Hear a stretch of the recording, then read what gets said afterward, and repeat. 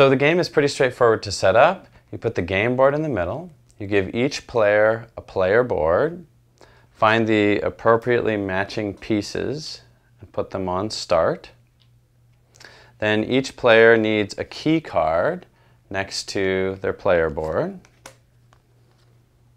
Then find all of the plasmid cards, which have this bright blue background.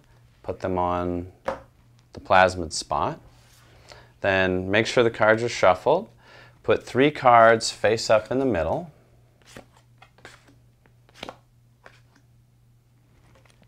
Then deal 5 cards to each player.